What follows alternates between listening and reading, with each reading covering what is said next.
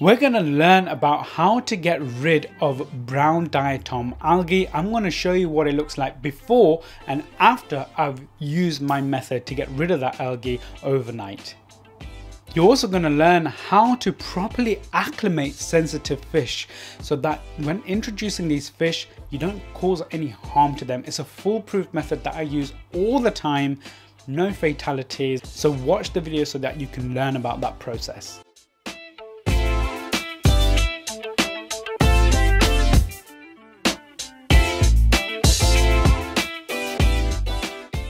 Welcome ladies and gentlemen to another episode of Natquascape with me, Nat. If you're new to the channel, subscribe, hit the notification bell to learn about how I do different setups of aquascapes and planted aquariums from beginner to advanced levels. Also see me do unboxings and reviews and trying and testing products to do with planted aquariums and aquascaping so that you can get your aquascape and aquarium off to a flying start. Okay, so if you guys are following me, I did say that, pretty soon I want to be adding fish to this aquascape here. However, I've been getting some really good suggestions on fish in the comments, but I've still not decided what fish to get. I was originally going to add the green neons and the kitty tetras that were originally in there, but I'm not going to anymore. I think I've got an idea of what shrimp I'm going to add, but please let me know in the comments what fish you would like me to add in this scape behind me here. Just drop a comment below, let me know what you think. So in order to get rid of this diatom algae, I'm going to add some amano shrimp and some otocinclus catfish. I'm going to show you what the tank looks like right now with the diatom algae and what the algae levels kind of looks like after a 16-hour period after introducing the otocinclus catfish and the amano shrimp. So let's go and see where these fish are at the moment. Alright, so here are the fish, the kitty tetras, the green neons. So the green neons I am going to donate back to Horizon Aquatics UK. They got a beautiful display plant of a load of booths on black lava rock, and it's filled with green neon tetras, so I'll add them to that scape. Not sure what to do with the kitty tetras. Where are they all gone? They're all gone hiding. Typical when I'm trying to film, eh? But we are going to add some ottos to that tree stump scape because we've got no otters in there. Need more amano shrimp in that 90-litre scape. Here is the tree stump aquascape, guys. I'm really happy with how this is progressing. There are the rams. I've got the rams just, where's my finger? There's the female, there's the male.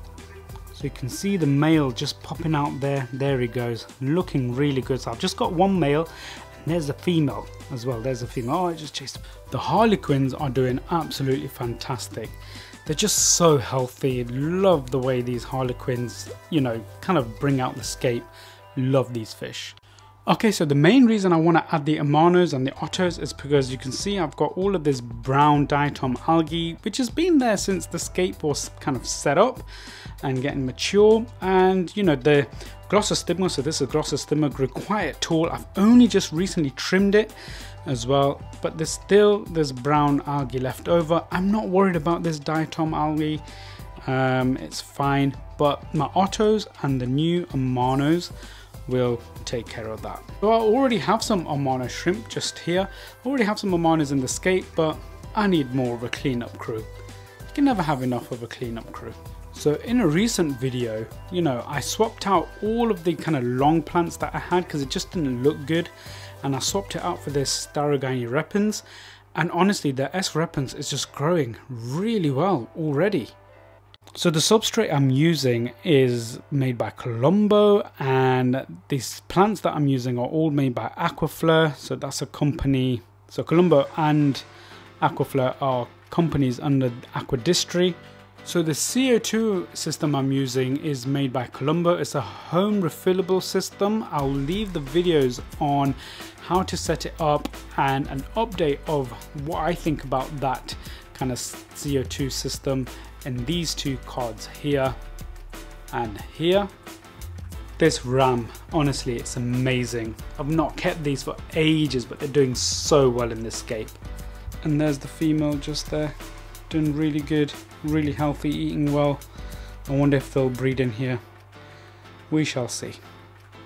Oh yeah, I added some Hygrophila pinnida feeder from one of my scapes here, and there's another one just there. That one I just left floating in that area and it's attached to the wood, so I'm really happy about that. That one I actually wedged in there and it is growing slowly but nicely. Alright, so I put cling film, or what you guys might call in the States shrink wrap, on the top because these Harlequin rasboras, they jump. They've gotten more used to me coming into the fish room and, you know, tinkering about, but you know, in the beginning when they used to get startled and they were settling in, they jumped. But look at them, hey, they're just looking good, these Harlequin rasboras, don't you agree? Let me know in the comments if you love these fish. This hang-on back filter made by Superfish, which comes with this Aquascaping tank, so you can see the inlet just there, is doing a great job. But I just don't like having a heater in the tank. You can just see it, and it's just bugging me, that's all. But it serves its purpose, and it serves its purpose really well. The heater's great, the filter's great. I just don't like having that look, that's all. And I don't like the look of it because I'm fussy.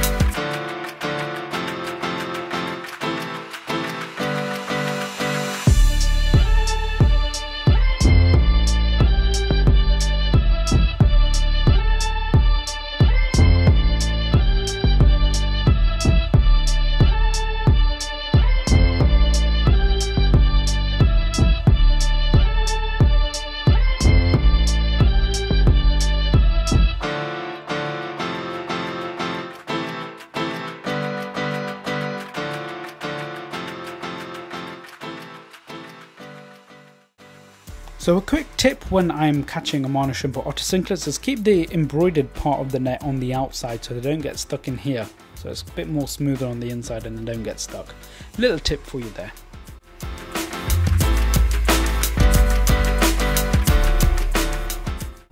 Alright, so I've got them in there. It's time to drip acclimate them, so I need to set that up, but I've spotted something in the tank. So the Helilanthium tenellum green, you know, it's not looking too good, and the reason why it's overgrown. To overcome this issue, you need to just thin it out by pulling some of the Helilanthium tenellum green out of the soil. So just thin it out by pulling it out. Don't trim the Helilanthium tenellum green. It won't recover back that much. So just thin it out and you should be fine. Okay, so let me take you through the process of how I drip acclimate the Amana shrimp and any shrimp that I get from my aquascapes.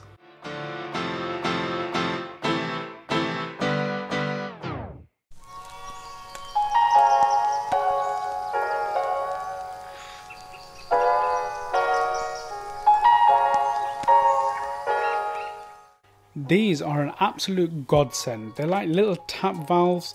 I'll put a link in the description where you can get these from. I picked them up from Horizon Aquatics, but I bet Amazon sell them as well. I'll try and find an Amazon link if I can. So yeah, well, focus on. So that's really good. It has a valve here so you can control the drip, and I have one on each end. And basically what I like about having this system, instead of, you know, tying a knot in here to control the flow of the drip. For drip acclimation, it's essential that you have one of these. These are little taps with a valve here that you can shut on and off and control the flow of the drip. The added value of having these is that, one, you can control the flow of the drip. Two, you know, if you're relying on tying a knot to control the flow of the drip, you don't have some weight so that it stays in the jug, and this also stays in the jug where the shrimp are.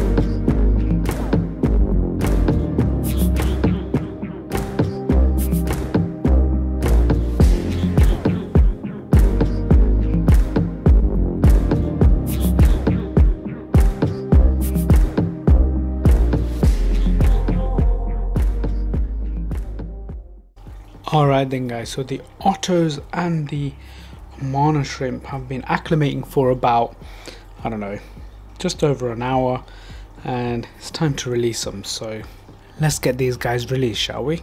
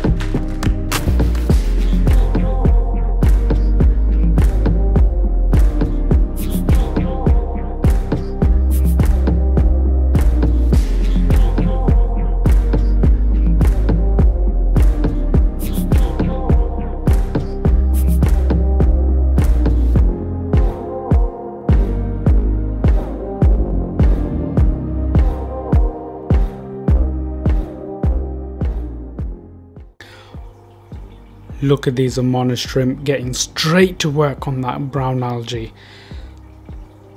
It'll be really interesting to see what this looks like tomorrow morning. In fact, you know what? That's what we'll do. This is what it looks like right now. It's approaching midnight. Let's come back tomorrow in the morning. Let's see what this looks like. Oh look, there's the Otto. Otto's getting to work on that brown algae. Oh no, he's on the leaf. He might get the brown algae. We'll see. So the thing you need to know about Otto catfish is that you always have to add them to an established tank. You know what? That Amana shrimp has been on that Amana shrimp's back, even in the tank, even in the other tank. Yeah, so as I was saying, you know, you gotta have some algae for your Otto catfish, you know. Make sure you add your Ottos to an established tank, just so that, you know, they don't, you know, starve. You really need to see those round bellies on those Ottos. I can't express that enough. You want to make sure that you do have some algae or something that they can kind of graze off when you introduce them to your aquarium, so that they feel comfortable. Yeah, I'm just gonna hitchhike a ride. Take me somewhere. Take me somewhere. Let's show me around. Show me around. I can't be bothered. I'll just hitchhike a ride. Let me know in the comments if you know what's going on here. Is this breeding? I don't know. I don't have a clue. Let me know in the comments, guys. Also, let me know in the comments what you think to that ram.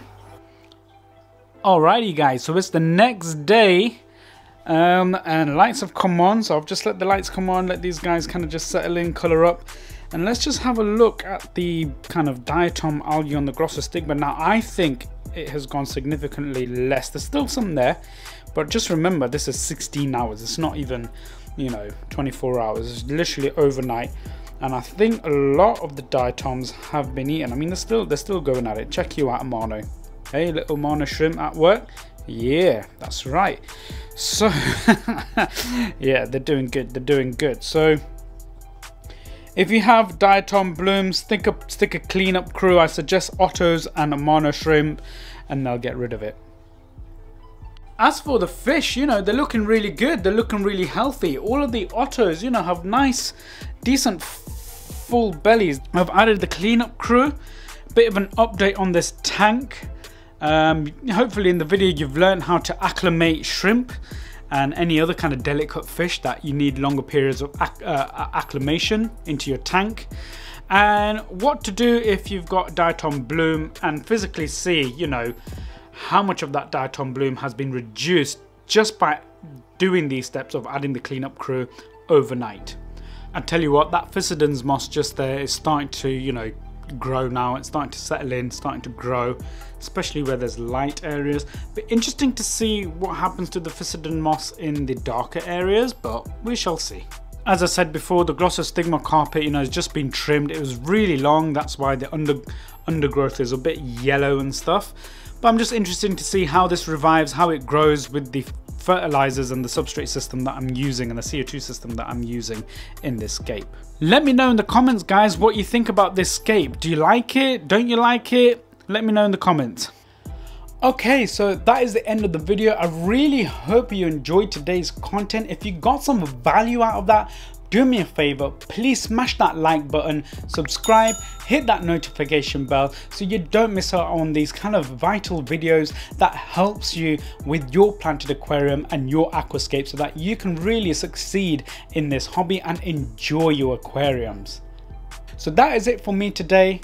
Until next time, ta-ra.